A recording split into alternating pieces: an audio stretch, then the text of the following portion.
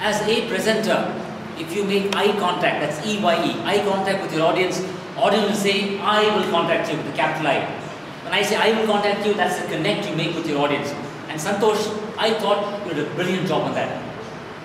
Mr. General Evaluator, fellow Toastmasters and guests, body language, which Santosh was attempting, Project 5, Competent Communication Manual. One of the 5 areas of body language, eye contact, full mark Santosh, good job. Second aspect, stance, posture, that's the way you stand. Body language tells us that we have to stand the height that you're blessed with, use it the fullest. Don't bend, slouch or stoop. You did not do that. You have to have your feet approximately shoulder width apart. Don't go backward either. So in terms of stance, Santosh, full marks again. Third area, body language. Gestures. The strong points where Santosh is a good dog in terms of gestures.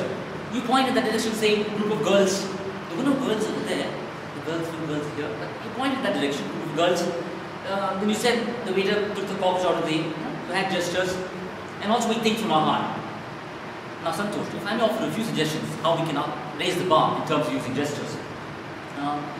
You talk revolved around responding and not reacting. I understood correctly.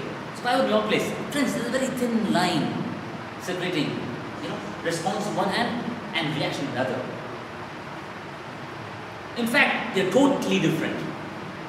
Something on those lines. To bring out the message central thing. Then you said there were a line of cars. You said line of cars. I thought a very small line. But you want to tell us a long line. If I were in your place, where this cul-de-sac, it meets St. Mark's Road, right from there up to Bishop Cotton Boys School, all the way there, about 400 meters, there's a long line of cars. Not to exaggerate that line of cars with your body language and the gesture. Then you said, we react without thinking. What happens if we have repetitive gestures? We don't know what to do with our hands. If I were in your place, we just react without thinking. Then you said our ancestors gave us a beautiful mantra. You didn't have this sign, albeit although this sign was too close to your chest. If I were in your place, it was the gestures for the audience to see. You know the gesture. If I were in your place, the ancestors gave us a beautiful mantra. Yes, you heard me right. An excellent mantra. Right? To show the sign, excellent mantra. And you said they asked us to meditate for 20 minutes a day.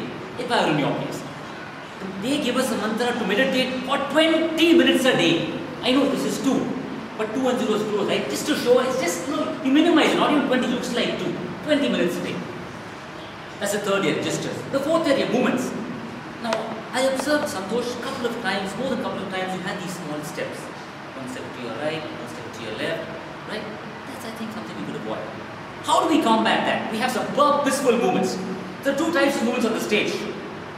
What we call, natural sideways, front and back. Please already explain the first one. Sideways.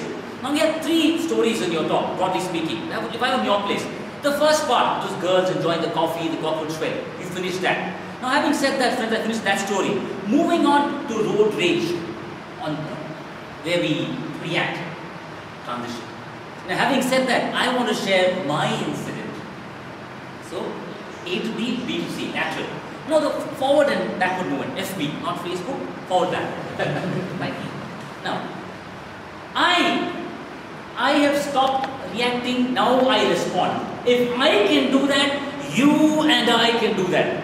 So when I step forward, what does the audience? I'm stressing, paying attention to that. It's a very important point, you're trying to get the attention. So that's why you're going to step forward. The last one, facial expressions. You said the cockroach falling on the girl was not a good thing, right? Because they were a little scared, right? But the girls looked very happy. You looked happy. The cockroach fell. I'm a little confused. The girls were a little tense or anxious or happy. So you could have had the appropriate facial expression. Then you said, when we react, we're anxious. It is pretty much the same facial expression. When we react, we tend to get anxious. Shows anxiety in your face, right? Having said that, strong points, Santosh, before I sign off, the project calls for a very good speech purpose. I thought top drawer stuff, excellent. Clear purpose that we should respond, not react. The organization must be good, very smooth flowing organization. Off the top. Just to sign off, I must say, you are very vocal in your thoughts, Santosh. You wear your heart on your sleeve, very vocal in your thoughts. It's great to hear that. Talking about being vocal, we want to hear your vocal variety in your next presentation. Mr. G.